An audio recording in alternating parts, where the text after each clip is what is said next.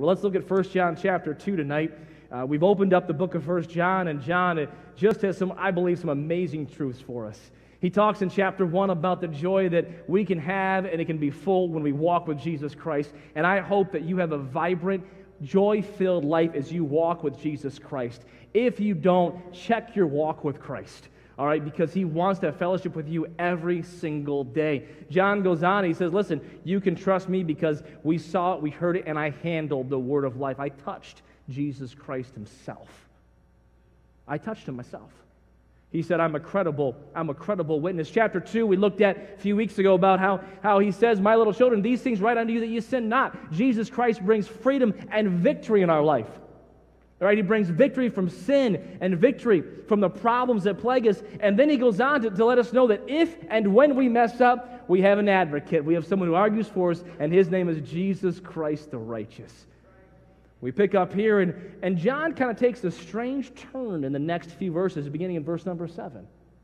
He takes a turn that doesn't really, at first glance, make sense with where he's going. I've titled the message, Are You Serious? Because as John presents this next concept, he's talked about fellowship with God. He's talked about walking with God and what that looks like. And he brings in this other concept that at first glance, and some words that he uses, some words and phrases, are at first glance, I thought when I was studying, a little bit confusing. But as I opened and studied God's Word, the Lord showed me some things that, man, just warmed my heart up. The title of the message is, Are You Serious? 1 John chapter 2, let's read verse 7 through 11, where John says, Brethren. Now, I'm going to point out this again because he's writing to Christians, and there's a very specific context and application for this. All right, and he didn't want us to miss the fact he's talking again to fellow Christians. All right, so don't miss that. He's talking to Christians. So just in case you think this is for somebody else, it's not. If you're saved, he's talking to you, he's talking to me. All right, and it makes sense we're going with the context of this passage. Brethren, I write no new commandment unto you, but an old commandment which ye had from the beginning. The old commandment is the word which ye have heard from the beginning. So he says, listen, I'm not writing a new commandment, but an old commandment which ye have heard from the beginning. Then verse number 8, again, a new commandment I write unto you. Now Paul's right there. He just said in verse number 7, I'm not writing a new commandment unto you, but an old commandment. Verse number 8, but I write to you a new commandment. We're like, John, are you trying to blow my mind? What are you trying to say here? All right, what are you trying to teach us right here, John? It's old, it's new, I can't figure it out. I was thinking about this and thinking about the context of buying a car. We're kind of in that context right now. And it used to be new cars and used cars, right? It's not anymore, is it? New, certified, pre-owned, previously used, used to be nice, could have been nice, almost cheap. I mean, there's like 1,000 different titles where it's new or used. So John, we're hoping to clarify this, but John says, no, again, a new commandment I write unto you, which thing is true in him and in you, because the darkness is past, and the true light now shineth. Remember, that light refers to Jesus Christ and light that he brings. I am the light of the world. He that saith he is in the light, and hateth his brother, is in darkness even until now. He that loveth his brother abideth in the light, and there is none occasion of stumbling in him. But he that hateth his brother is in darkness, and walketh in darkness, and knoweth not whither he goeth, because that darkness hath blinded his eyes. Lord, I thank you for this passage, for this time. Lord, I thank you for this church and what you've done here. Lord, I pray that you wouldn't stop working here at First Baptist Church. Lord, you'd work in my heart even tonight. Lord, work in the hearts of those who are listening. Lord, would you take your word and would you accomplish what you want to accomplish tonight through it? Lord, I pray for this concept specifically about how we love one another. Lord, I pray that you would help us to be challenged, to be honest before you. In Jesus' name I ask, amen. John argues that there will always be an outward manifestation of an inward transformation. There will be an outward manifestation of an inward transformation. He began that argument in chapter number 1 in some very specific ways about how he said, if you say this and do this, you're lying. If you say this and think this, then you're deceived. And if you say this and do this and deny this, then God's a liar. You're calling God a liar. He continues with this concept that there will always be an outward manifestation of an inward transformation, and now he applies it to this concept, love for your brother. Now, do you remember the very first word he opened to this particular section with? What was it? Look there. Say it again with me. Look at it. Brethren, talking to Christians. So when he introduces the word brother to us, he's not talking about our flesh and blood, all right, our blood relatives. It could include them, but he's talking about our spiritual family. Look around this place. Do it. Look around. This is your spiritual family, right? It's not confined to this room. There are other Christians, other spiritual family, but this is a real representation of your spiritual family. You're hitched to this family, like you're hitched to me, right? There's some funny family, funny-looking family. There's some smart family. Not so smart family. Family that makes mistakes, yes. You ever been hurt by family? Yeah. You ever been hurt by somebody at church? Yeah. You have. Hey, it was years ago now, and we laugh about it now, but years ago my wife was here, and she was bugging me and kind of saying, she goes, honey, do I look overweight to you? I better take a drink. I'm telling her, no, honey. No, honey. You're a very slender lady. There's no way. We're on the bus, and a little girl puts her hand on my wife's belly and says, are you pregnant? So this is years ago, and she wasn't. And she said, Jay, are you lying to me? Okay. Or something like that. And listen, that's a question like, wives, you can't ask your husband, okay? There's a no-win answer on that. We came here to church, and somebody here asked my wife. He goes, this particular individual said, "Are you pregnant?" And she goes, you were like the second or third person to ask me that today. It must be this dress. No, I'm not. And they responded with, "Oh, just fat then." Right? I mean, there's probably a few things you shouldn't say at church to anybody. So this lady. Now, my wife was not offended. I mean, she said, that's it, that's it. No more donuts for me. And my wife's not a large lady. Of course, you know this. When it comes to this concept, we talk about love for the brother.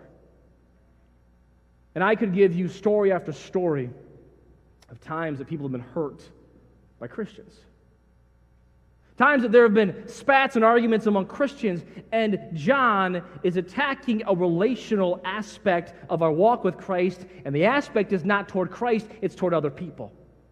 And he says, you have to love the family. And you're supposed to love the family. And he goes beyond that and says, if you truly love God, you'll love the family. Do me a favor, turn to the person next to you and say, I love you. Oh, that's so special. Now, if only it were that easy. If only that's all it took. If only it was just a, hey, I look to you. But he goes deeper, and as I kind of paint the background for this, in the book of 1 John, this is only the first time he'll open up this concept. In chapter 2, verse 7 through 11. In chapter 3, he'll talk about how our salvation will be manifested, verse number 10, about this love toward our brother. In chapter 3, verses 15 through 18, he'll talk about it again. He'll talk about this when we get to that section, how it's more than just words. There's an outward thing about this. In chapter 4, he'll compare again about loving our brother and how he'll say it comes from God himself. In verse number 12 of chapter 4, he'll talk about when I love one another, God's love is perfected in my life. In verse 20 of chapter 4, that if you can't love your brother who you can see, then you can't really love God who you can't see. And in chapter 5, verse 1 and 2, he says, we'll love people as we love God.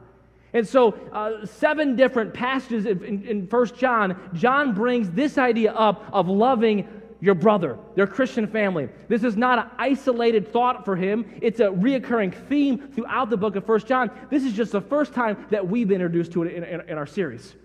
And so John says, listen, you're going to walk with God, then you're going to love the family of God. Your brother. You say, well, Brother Howell, I love the people here. That's why I come. We're going to open that up tonight and see what he really means by that. Is it just saying I love you? Is it just shaking someone's hand? You see, there should be an outward manifestation of an inward transformation. An inward walk with Christ is revealed with an outward walk with other Christians. An inward fellowship with God is always supposed to be shown by outward relationship with God's children. He goes on to make some pretty stout statements. I want to look first of all, though, at the old command. In verse 7, John says this. He goes, I write no new commandment unto you, but an old commandment. I begin to study this and try to figure out, what is John trying to say here? All right, is it an old commandment? Is it a new commandment? And the answer is yes. Yes. You see, there is an old commandment on there. Now, I believe partly in John was, as I understand this correctly from 1 John, he was dealing with some people who were trying to reject the law from the Old Testament. Apparently, John, in some aspect, was dealing with the people that said, you know what, Christ came so the law doesn't matter at all, and he's bringing us back to what God told us in the Old Testament. The fact is, we have the same phenomenon going outward right now in 2019. Where people say, listen, it's just about God's grace. It doesn't matter about anything else, and God's grace surpasses everything.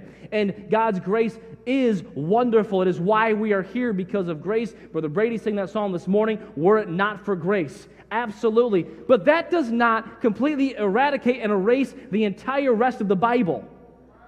So John says there's an old commandment here that you have to remember, know about. It's almost like someone said, surely, John, you're not speaking about the law. Surely you don't expect me to actually do anything now that I'm saved. I've mentioned this before, but I was talking to someone once, and they said, well, you know, the Holy Spirit, by God's grace, just leads me to do certain things, like leads me to stay home on a Wednesday night. I'm sorry, that's not the Holy Spirit. That's not His grace. That's what we call your flesh. All right? Staying home from church is not from the Lord, unless you have Ebola. Then it's from God Himself. Surely, John, there aren't any expectations on me now, and that's what they're trying to defeat in this grace view, where they say, listen, God doesn't expect anything, it's all by Him. But as I read my Bible, Jesus has some expectations on His disciples. He gives us the power through His grace to do them, but He says, listen, if you follow me, you're going to keep my commandments. Those are the words of Jesus Himself. And John says, there is an old commandment. And so I begin to search, well, what was that old commandment? You know, I could not find in the Old Testament a commandment that said, love your brother. Couldn't find it. I didn't find one that says, if you hate your brother, you're not in the light, you're in darkness. It's not in the Old Testament. So I'm like, John, what are you talking about? Then I found this passage in Matthew. And if you hold your finger in 1 John chapter 2 and turn to Matthew chapter 22, if you would, please. One thing you'll find with me, I think, and it's something that I try to strive for, is that Peter says that no Scripture is of any private interpretation. That means that no Scripture stands alone. It is always found in context of other Scripture. And I love when Scripture illuminates Scripture. When I can look at this and see what God says over here and how it just locks in perfectly. In Matthew chapter 22, if you have the Bible that has the red type, you'll see this is red because Jesus is saying this. And Jesus said unto him, verse 37 of Matthew chapter 22, Thou shalt love the Lord thy God with all thy soul, with all thy heart, with all thy soul, and with all thy mind. This is the first and great commandment. And the second, here it is like unto it. Thou shalt love thy neighbor as thyself. On these two commandments hang all the law and prophets. Go back to 1 John if you would, please. As I understand what Jesus is saying, He said, listen, the first point I was trying to get across to you in all my commandments is that I want you to love me with your heart, your soul, and your mind. I want you to love me completely. And if you miss that, you've missed the point of what God was teaching us in the Old Testament. That's what Jesus said. But He said the second commandment is like unto it. And He said the second commandment is thou shalt love thy neighbor as thyself. Or love my neighbor as I want to be loved. Hey, we'll call it the golden rule, do unto others as you would want them to do unto yourself. But what Jesus said in Matthew chapter 22 is this: don't miss the point. Jesus said, don't miss the point of what hangs in the law and the prophets. Love God and love others. Love God and love others, a recurring theme throughout the entire Bible. From the first page to the last page, love God with everything you've got and love other people. And if you don't love God and you don't love other people, then you're not obeying God. And so John is saying there is an old message. Don't mistake the message, an old commandment. You're supposed to love other people. But there's a new aspect to it. You see, in the old commandment, the love other people is like, well, by loving them, I won't be covetous about them. I won't lie about them. I won't steal from them. There will be some outward things. And Jesus now raises the expectation. There's a new expectation. You see, it is the old commandment to love other people. Jesus said that. But there's a new commandment, a new expectation, a higher expectation. Jesus continually throughout the New Testament when he was teaching raised the bar, did he not? He said, it has been said you do this, but I expect you to do this over here. You thought this was okay, I want you to do this. You did this and that was good, but you missed my point over here. You tithed of your herbs basically, but you missed the bigger issues of mercy and grace and truth. And Jesus continually throughout the New Testament has raised the bar. He's raised the expectation. And so when John comes to us and he says, listen, I write not a new commandment, it's an old commandment, we ought to know that the Bible teaches from the first page to the last page to love God and to love other people. That should not be brand new news to us. It's an old commandment. But the new commandment is this, that now Jesus has raised the expectation. You see, Jesus said this. You probably won't know this verse, but in John chapter 13, verse 34, Jesus said, a new commandment I give unto you. Jesus said a new commandment, that ye love one another as I have loved you, that ye also love one another. You may not know verse 34, that passage that I just read, but you'll probably know verse 35, the very next verse, where Jesus says, by this shall all men know that ye are my disciples. Help me, if you know it, if ye have love one to another. You might not have realized that Jesus said in verse 34 of that passage, John chapter 13, I'm going to give you a new commandment, which is what John is quoting again in 1 John. You probably have heard that new expectation where Jesus said, the mark that the whole world, by this shall all men, by this mark, everyone will know that you're my disciple, not how short your hair is or how long your dress is or what version of the Bible you use, and those are all good things. They're not bad. I'm not preaching against that, but that's not what Jesus said was the mark. Jesus did not say the mark was meeting Sunday morning and Sunday night and Wednesday night. Jesus said the mark by which everyone will know that you are my disciple of Jesus Christ, is love one to another. And he was talking to the disciples. We see that clearly. And he said, when you have the correct kind of love, we're going to talk about this in just a minute, then everyone will know that you are my disciple. That you're not a fake, that you're not a phony, that you're not just putting on an act, that you're not just showing up here Sunday morning and pretending to be a Christian. They will know that you're a true Christian. This will be the banner that you will wave. Love one to another.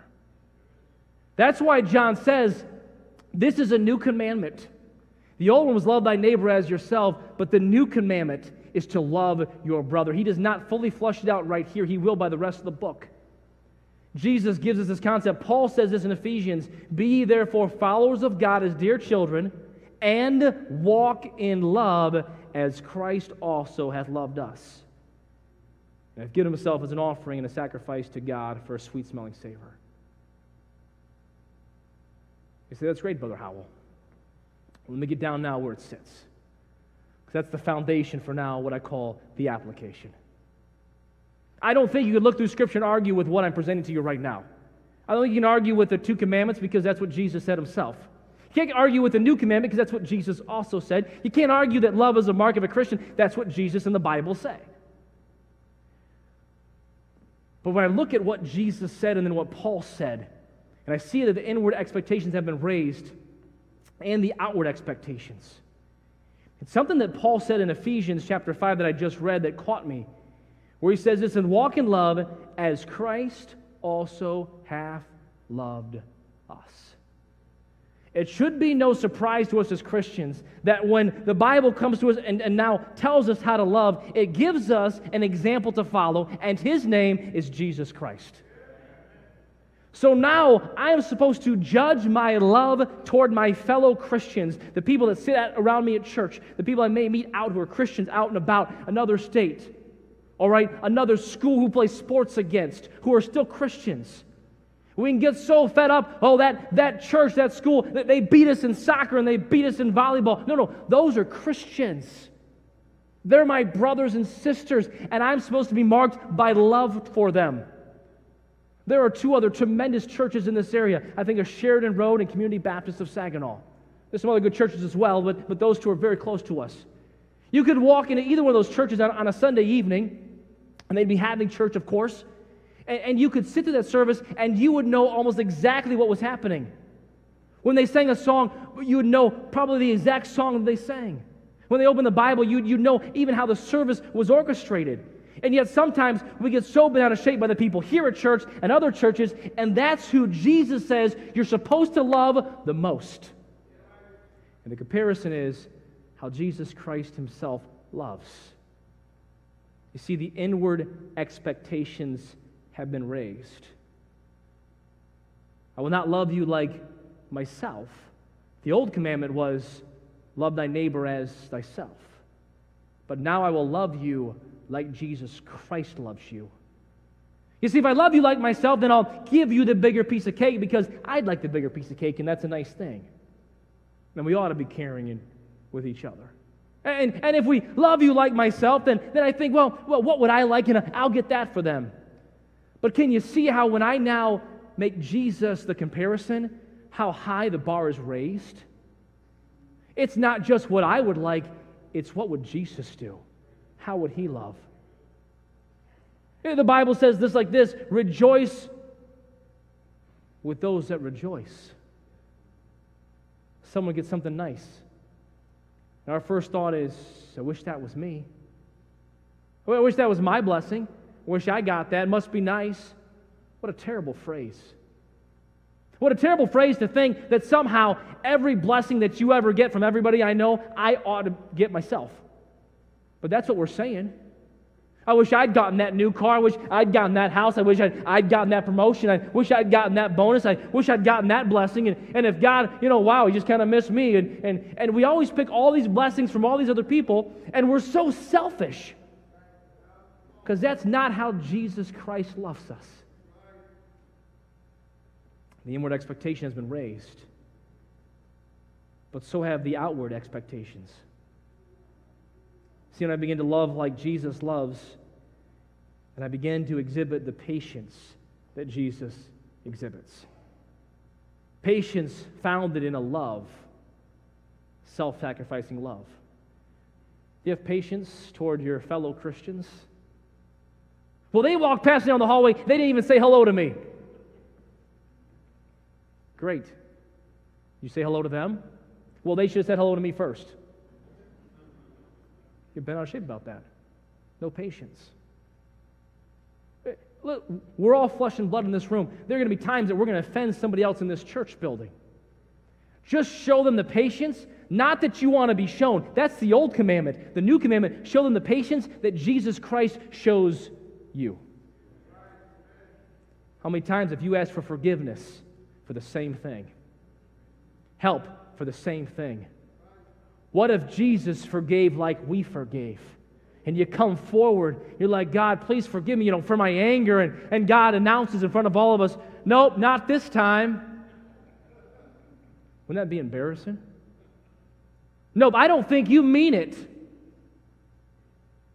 I don't think you're serious. But I read it because John just said a few verses back, if we confess our sins, he is faithful and just to forgive us our sins and to cleanse us from all unrighteousness. See, outward expectations have been raised in forgiveness. How about in sacrifice? I buggy about sitting in different seats, and we're great about that at this church. As far as if someone sat in your seat, you tend to move. I remember a story Pastor Lett told once about how, I think it was him, that he was with somebody and that they had made the speaker move. It wasn't him, it was another speaker he was with. I don't think that ever happened at First Baptist Church. I hope it wouldn't happen here. But you ever sacrifice for your fellow Christians? How about the nursery? It's a place of sacrifice. We have a nursery so that we can worship in here without having to change diapers during the service. And I'm thankful for that. People who sacrifice on the buses week in and week out, you ever pray for them? Thank them for what they do? You see, the expectation is raised to sacrifice. How about when you have a problem? How about we start to solve them correctly? Not on Facebook, not in a group of people, but the way the Bible asks us to solve problems. Because I love them like Jesus loves me. How does Jesus solve a problem? Well, one way I see in Revelation when he says, I stand at the door and knock. If they may hear my voice and open the door. It's one way. He comes in. Paul says in Galatians, restore such a one in the spirit of meekness. You see, begin to love other Christians like Jesus loved me, and I realize how far short we fall. How about praying? You pray for your fellow Christians? You say you love them. You come to church and shake their hand. Man, it's great to see you. How are you doing? But when you walk out of these doors and tomorrow morning, you ever pray for anybody else in this room? Pray for the people that you sat next to for the last 15 years in the same pew or within 3 pews of yourself. You know every hair they have in their head. You know as they're turning gray because you watched it turn gray as you sat behind them. You know them that well. You ever pray for them? Man, they're losing it. I can see they're getting bald now. You ever pray for them? Hey, I didn't see so-and-so. You pray for them? See, we claim to love our fellow Christians, but I wonder if truly we just fall short. Because John said, if you truly walk in the light, you will love your brother. You won't claim to hate them. You won't be deceived about it. And verse number 10 says, there'll be none occasion of stumbling in him. See, John says, as you love your fellow Christian the way you ought to, you remove hindrances. Impediments is the word there, some impediments. Michigan, I'd call them potholes in your life. It's great for Michigan. You've been driving down the road and you hit that pothole that you didn't see coming. Wham! You think that I popped my tire. Oh my goodness! And John says if you love your brother correctly, there's none occasion of stumbling in him. Seems kind of odd, doesn't it? That in one sense, my path becomes smoother the more I love my brother. I didn't make it up. That's what John says. He says if you don't, though, then you're really just walking in darkness. You're lost in darkness, and you're blinded by darkness. I remember someone once who was quite bitter at a fellow Christian. Remember, because when this conversation came up, they became quite exercised about this fellow Christian and the hurt they'd experienced.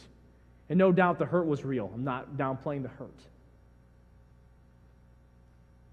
But in the context of this verse, as they were spitting their bitterness, their hatred, or exercised about this situation, they were truly blinded by darkness.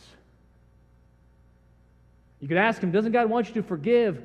Yeah, but you don't know, and all they could see was the darkness. Doesn't God want you to get past this? But you don't, and all they could see was darkness. See, John says you love one another. When you do that, you mimic Jesus Christ. Not only do you mimic him, you show outwardly what happens here. And your path will be free from stumbling, impediments. If not, you'll be blinded. Do you love your brother? Not like yourself. That's the old way. The new way, like Jesus Christ himself. That's what John raises the bar to. Lord, I thank you for your word. I thank you for your love for me, your patience, your forgiveness, Lord, even your prayer that you prayed for me. Lord, I'd ask that you'd help us to be honest, to search our hearts. Just a minute, we'll stand to our feet and the piano will play. Simple question. Do you love your brother? Maybe not the way you thought you should when you came in. In light of what John says, do you love your brother? That's the mark. That's the banner. That's the flag that Jesus said everyone will know us by. Lord, bless this invitation time. May we love you and love our brothers the way we ought to. In Jesus' name.